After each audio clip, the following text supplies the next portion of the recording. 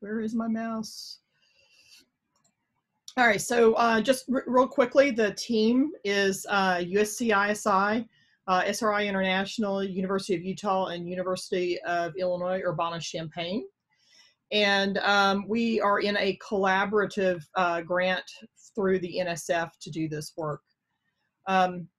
So what we did is we looked around and we saw that our community has some specific needs and challenges in meeting those needs. And we really need to be able to share repeatable, reproducible, and reusable artifacts in cybersecurity experimentation. And I was really happy in one of the sessions earlier to hear one of the questions asked of, you know, what artifacts are coming out of your research that you can share with other people so that they could perhaps reproduce and peer validate your work. And it was kind of interesting in that, you know, some of the folks said, yes, you know, we're open sourcing this and this data is available. And other folks said, well, you know, the data that we used is, you know, it belongs to certain organizations and we can't just share that. And so we all know that there are some issues around that. But if we had the ability to share all this stuff, it could greatly enhance our ability to build on each other's work and to help in comparing solutions to problems or approaches to solving problems. One of the issues we have is that sharing artifacts can be difficult and time consuming. And think about all the issues with packaging and uploading all that stuff and then the ongoing support for it. And so that can be kind of a discouraging thing, and you know, some people may not want to share because of that. And also, thinking about it from a consumer standpoint, you know, if you're getting ready to start some research and you're looking for relevant artifacts to your experiments, how difficult is it to go out and actually find the artifacts that might be out there that could accelerate your research? Part of the problem is that the artifacts can be all over the place. Some of them are in GitHub, some of them are in Zenodo, some of them are on other websites or private websites. And so it can be difficult to find very quickly the relevant stuff that, that you then want to examine further in order to determine whether you want to use it or not. So what we really need is the community to engage in broad sharing of artifacts, and then we need technology that's going to help facilitate this rapid sharing and discovery of these artifacts. So what we have proposed to do to NSF, and they liked it well enough to give us a grant, is to build a platform for the community that's going to lower this barrier. And so we're going to provide tools that assist in packaging and importing. We're developing rich semantics around the artifacts, and I'm going to create some intelligent search to help you guys with that. And then we want to enable the community to have a place where they can exchange their experience with the different artifacts. So, you know, for example, this artifact worked really well for this problem, but not maybe for this problem. So we have this notion of there being a hub in the center, which, you know, the content of that we would want to be, you know, community crowdsourced. You know, you guys put your artifacts in and your tools and whatnot. And it would then be able to link people to the tools and artifacts that may be stored in any of these places on the back end, GitHub, Zenodo, websites, whatever.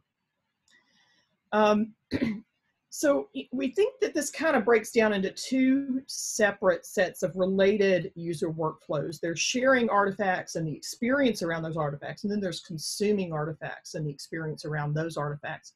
Today, we want to focus on the consuming side.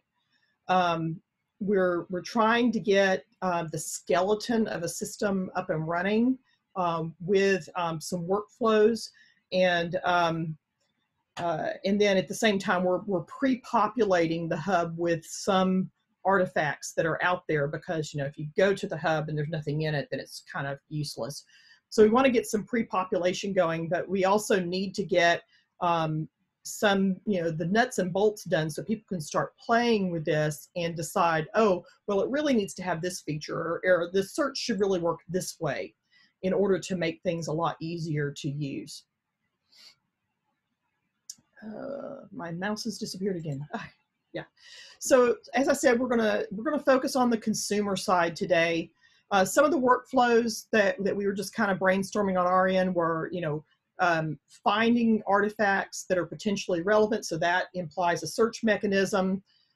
Being able to do some initial vetting of the artifact to decide, should I pursue this artifact? And so in order to do that, you might want to understand something about what the artifact is at the highest level. You might want to determine, what's the quality of the artifact. Maybe there's a rating mechanism so the community can rate the artifact.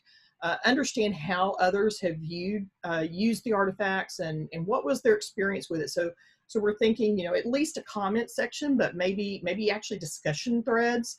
So we need to figure that out. What do you guys want there? Understanding the details of the artifacts. So, and being able to grab it and download it. So if it's, some data, being able to download that data, being able to hyperlink to wherever it lives on the internet. We might want to be able to bookmark the artifacts. So either, having favorites, that would be the simplest thing, all the way to creating collections, to possibly having, a research notebook mechanism built in. And then, of course, we want to be able to save artifacts locally. We've also have a notion of being able to maybe export directly into a test bed. We're not really looking at that right now. We think that's kind of far out, but that is something that we have talked about here. So at this time, what I'm going to do is I'm going to stop sharing and I'm going to turn it over to my colleague, Tim, and he has a short demonstration where he has mocked up a strawman workflow just so you guys can get an idea of kind of how this might work in trying to find an artifact of interest. So Tim, I'm going to give it to you.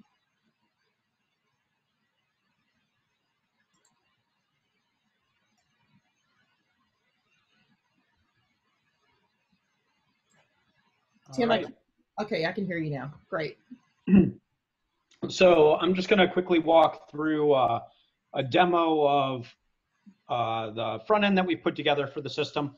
This is just running locally at this point, but it is querying our backend system that's been working on curating some of the content that Laura mentioned. When you hit the page right now, we're just landing on a splash page. Eventually we'll have like user accounts where people will log in and have their profile and their dashboard associated with what it is. But I'm going to just click through this for now. So the page that's come up is sort of the beginning of our search capability. Right now we're searching by keyword. It's returning results to the screen that are based on the keyword that's entered. So here I just typed in phishing and I can look at artifacts that are associated with phishing. The artifact that I'd like to show you is this is one associated with cybersecurity and in particular a data set that they use for sharing traces. So as you can see, we have a rating system. This is just randomly generated right now, so don't think negatively of this particular piece of research in that it's 2 stars. If I refresh it, it would be different. The relevance score is something we're calculating. That's a work in progress as to how exactly we're calculating that, but that's part of what we'll refer to as the knowledge graph. This is just a shortened description of the artifact that's there, pulling it from the remote source. So if I want to see the full details of the whole artifact, I can click read more and it'll show me the rest of the details of the artifact, the rest of the description, what type of artifact it is, who the creators of it are, what keywords are tied to it, and then I can download all of the files associated with that particular artifact. So this is, again, just the beginning of the system, but if I go back, I can also go and look at comments on the system.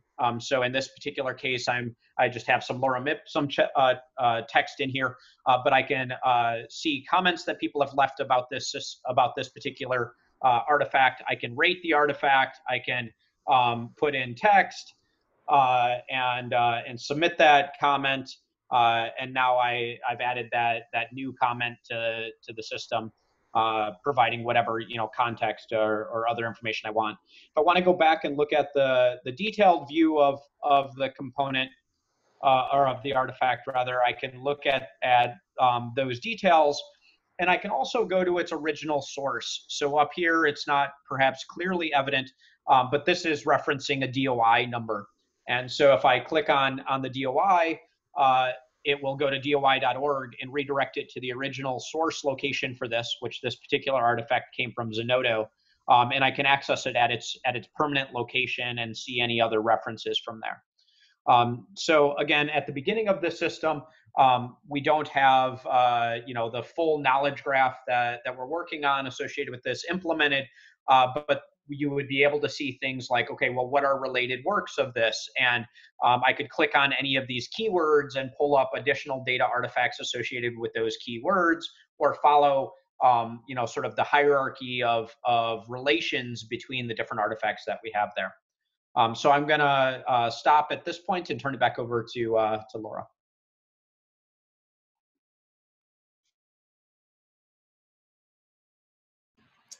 Okay, I'm just kind of fumbling here trying to figure out how to share my screen again. There we go. All right, hopefully you guys are seeing this. So so that really ends our presentation, and now we really want to talk to you guys. We want to understand, how would you want to interact with this thing?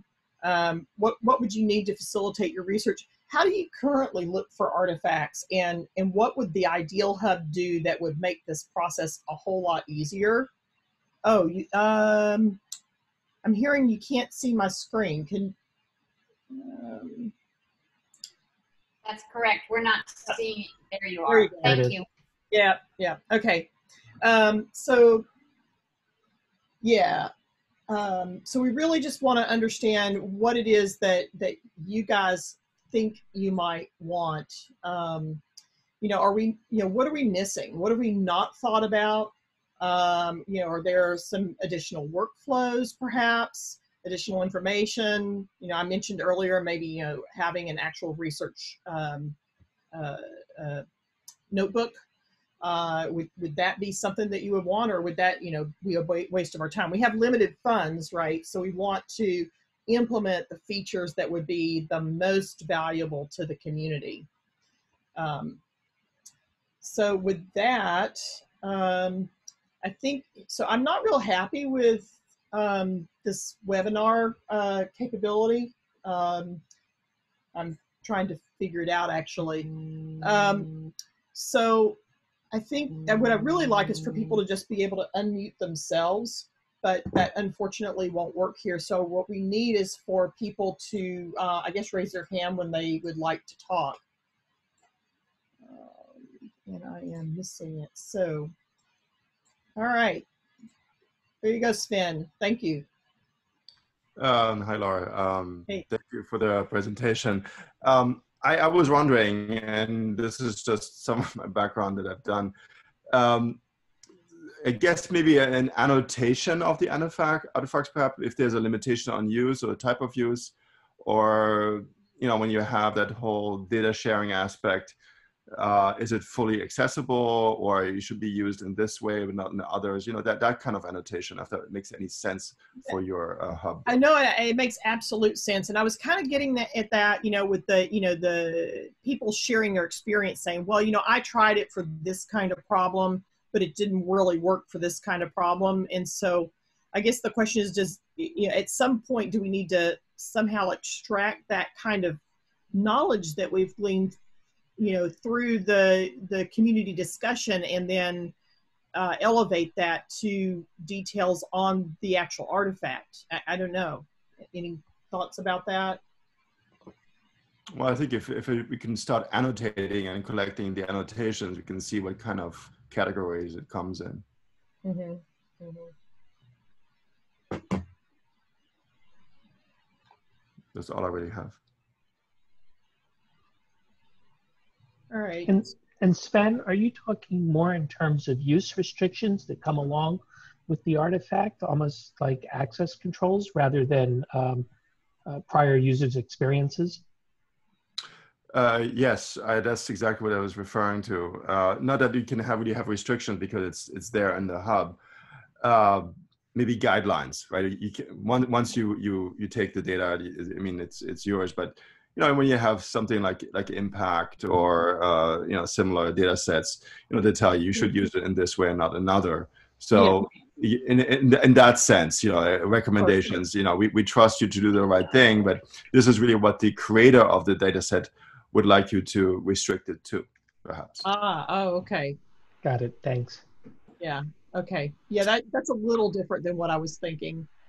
Let's see. So we have a question. Well, it's actually a comment, I guess, in the Q&A section. Someone asked anonymously.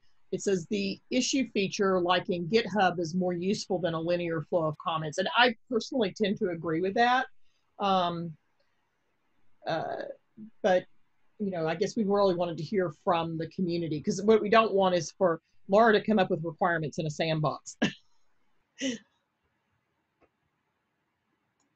All right. Let's see. So I'm also seeing in the Laura, I'm going to help you. So if people want to ask questions live, just raise your hand and I'll unmute you. Okay. Oh, that would be great. Thank you for doing that. So I'm seeing a comment in the chat. It says it's a great step toward reproducible studies. One particular thing to consider is store a snapshot of the submitted artifact. I understand that artifacts will be backlinked using GitHub or similar, but a source repo will get update new branches. Some things might get removed. And that is an excellent point. And we've actually been having an internal discussion about that, because if we don't store them locally, then we're going to have some mechanism that either runs on a periodic basis and goes out and checks to see if things have changed or if things have disappeared, or when people do a live search, it's going to have to do some checking before it presents it to the user, because what we don't want is to present something that has a bunch of broken links and incorrect information, because that quickly becomes non-useful. Let's see, from Max in the chat, it says, not sure if someone mentioned, but Yara search built in would be fantastic. Okay, so I hate to admit this, but I'm not familiar with Yara search. I bet Tim is.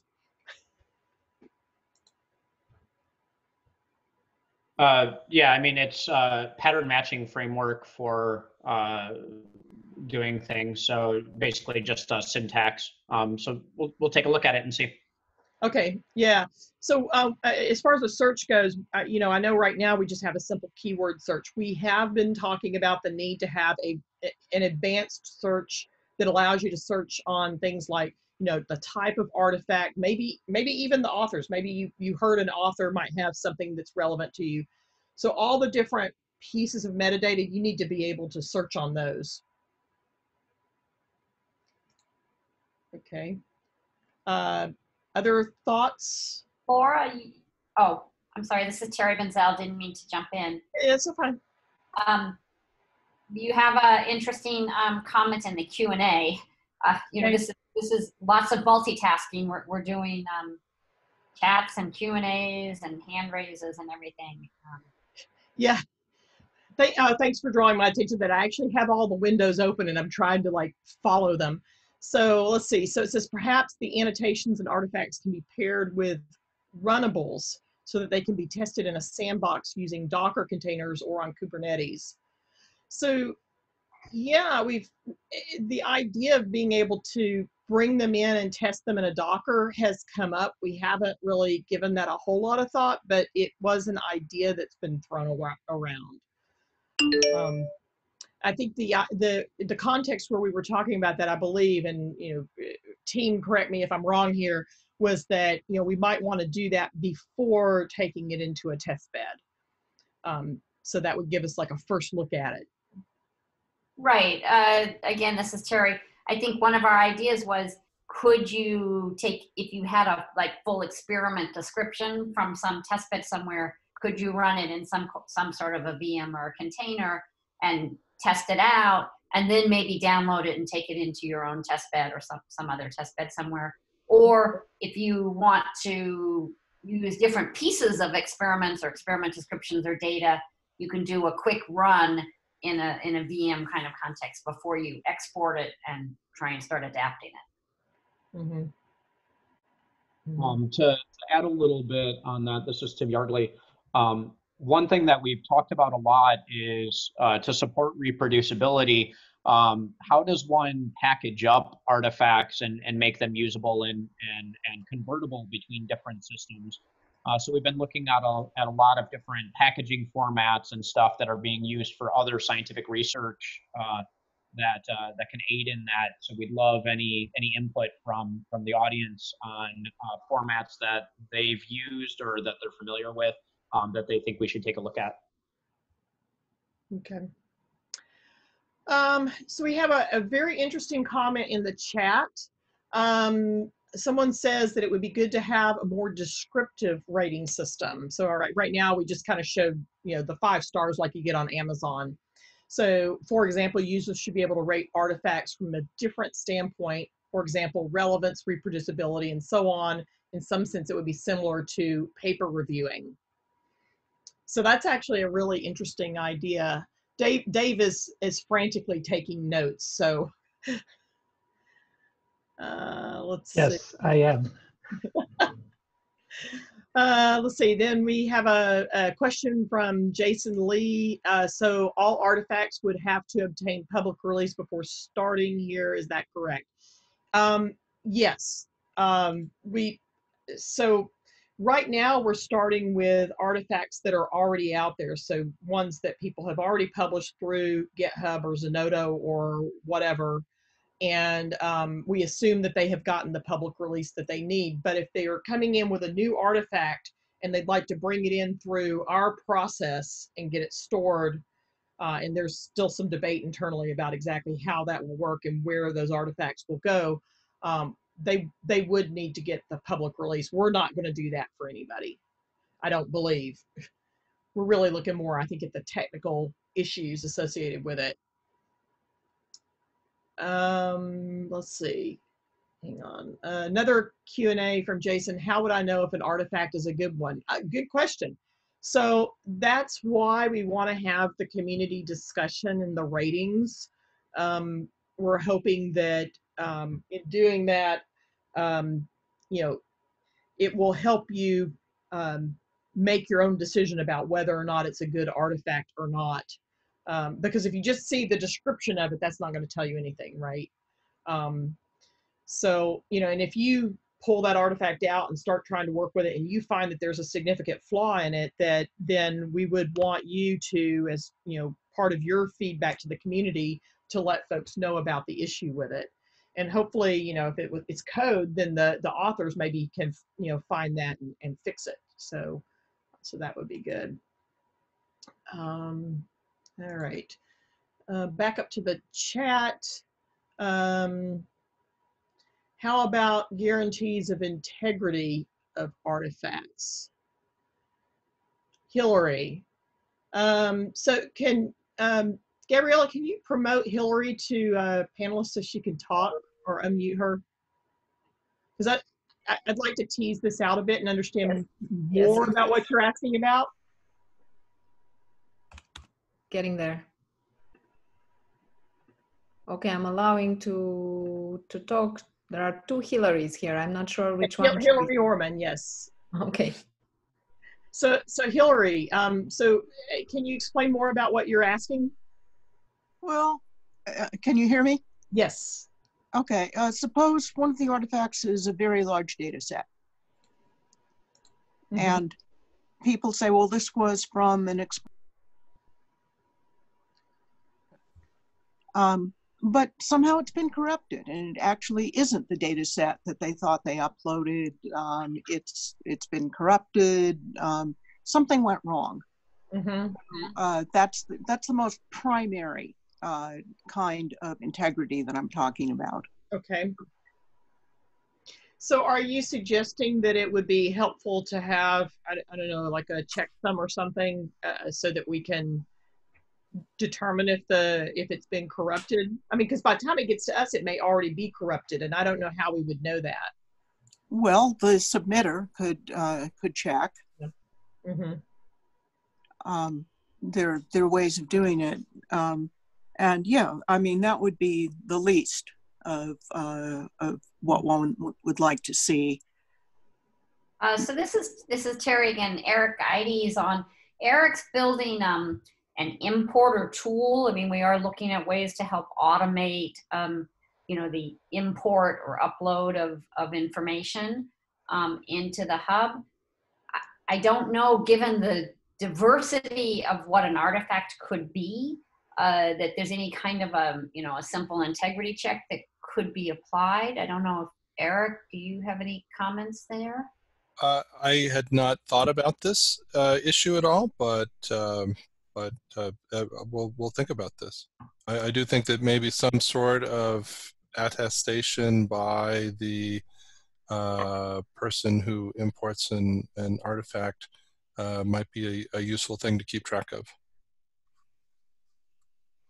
Okay. All right. Let's see. So Jim has a question in the Q&A. He says, how will we vet that they have the public release permission? Great question. And we haven't even talked about that. In fact, we haven't really even talked about public release at all. We were just, I think we were just kind of assuming people would have it. So, yeah, not our problem, really. It's a public place and you choose to post something there, that's your responsibility, right?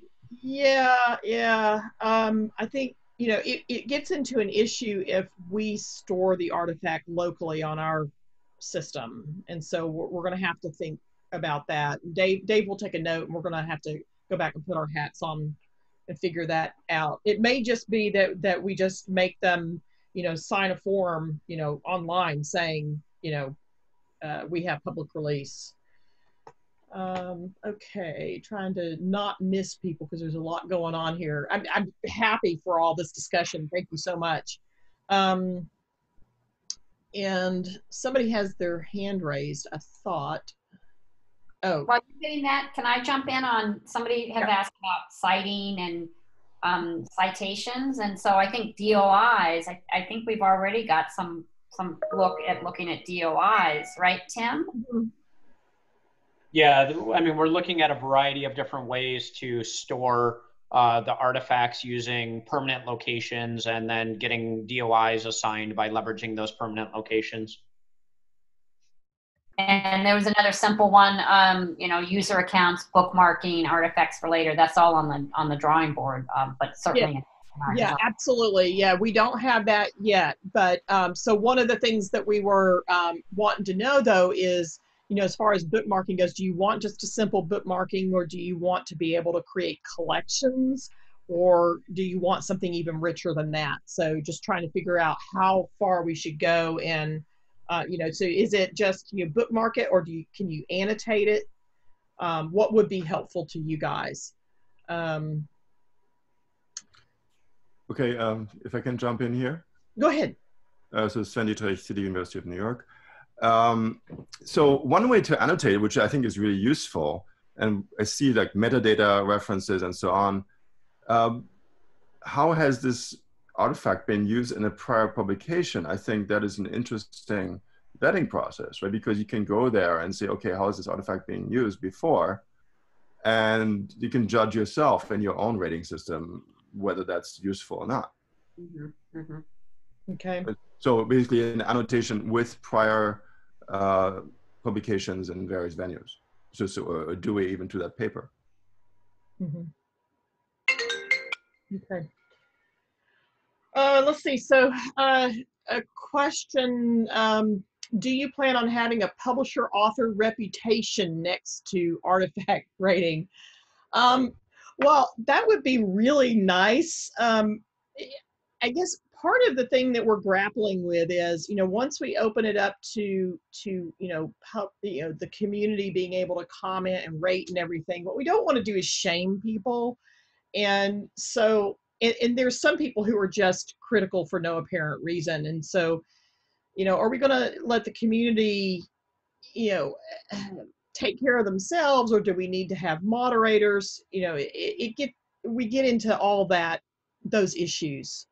And so we're just trying to figure out how far we should go to provide you guys the information you need without, we don't want to discourage people from participating because they participated and then they got a bad reputation, if you understand what I'm saying. Let's see. Go back down. Let's see. Jason Lee has another question. Do you have a good or rigorous way of admitting artifacts? Artifacts could be code, data, documentation, methodology, etc., etc. What about cool works on IoT hardware? So let's see. Yelena, what's up? Yelena, I'm trying to find you. Do you want to talk a little bit about the way you guys are looking at artifacts?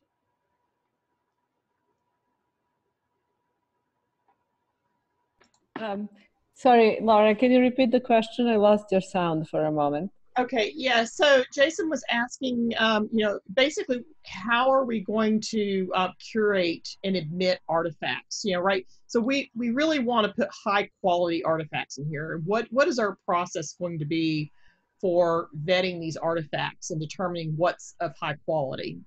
Right. So there, you know, you can look at it two ways. One way would be to say, well, anything that is relevant to the user search is high quality. And when you do a search on Zenodo, for example, you get a lot of matches and only some are related to the search that you've done. So that's the type of curation we are doing right now.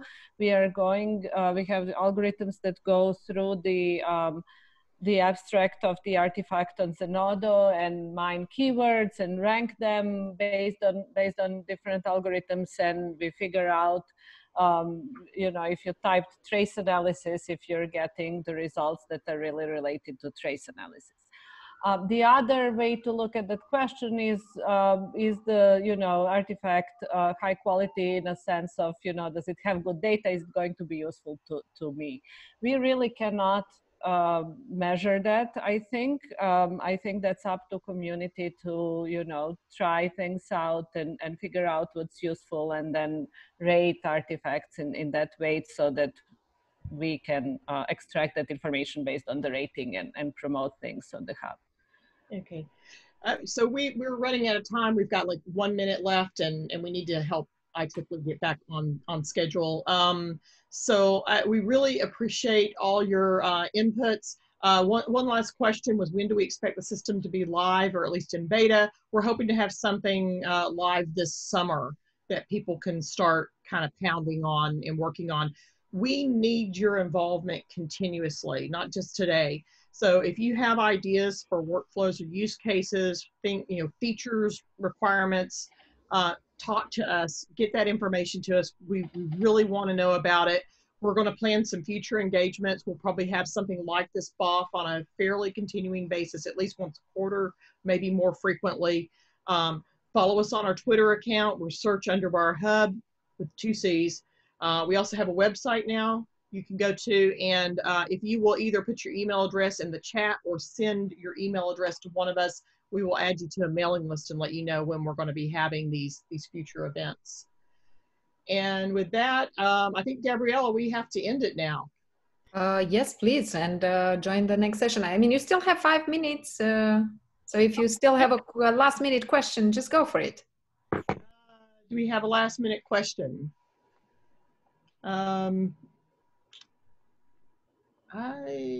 Yeah, well, I guess there was the one about what about cool works on IoT hardware. We didn't really answer that, and so obviously we can't stuff hardware into this thing. But if you know, this is cybersecurity, so you know, if you've got tools for working with that, if there's some special piece of hardware and there's information on the net about how to acquire that and how to use it, we certainly can include that.